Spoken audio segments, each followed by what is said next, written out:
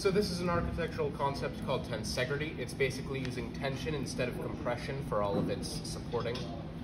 In the middle there is a bit of chain bringing it up, so it makes it stand upwards. But if that was the only thing there, it would tip to any side and just fall over. These chains on the side are pulling each side equally, so it pulls each side down, creating it stable. So it doesn't even have legs? No, it does not have legs. These two pieces, this piece here and this piece here, not connected at all besides chain.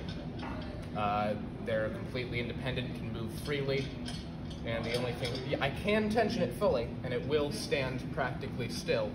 Just for this demonstration, you can see that they're not connected. What are you going to do with it?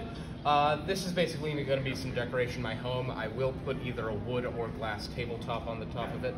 But besides that, it's just going to be some decoration. Might put a vase of flowers or any other decoration you might want on it. It can be used as a bar table or whatnot. Super impressive. Great job. Thank you.